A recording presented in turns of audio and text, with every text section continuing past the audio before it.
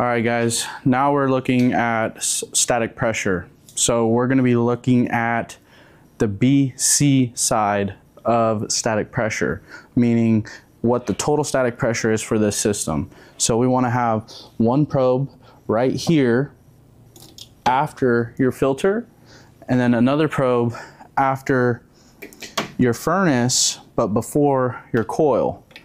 This one here on this system, there's a hole on the back side away from the heat exchanger. That way we can accurately put our probe in and there's enough space. So make sure that they're on and that they're zeroed out before you put them in.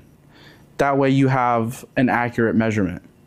So you'll turn the system on, and for a furnace, you'll want to see around 0.5. You want to get closest to 0.5. In this region, we want to no higher than 0.8. For an air handler, we want to be closer to 0.3, plus or minus 2.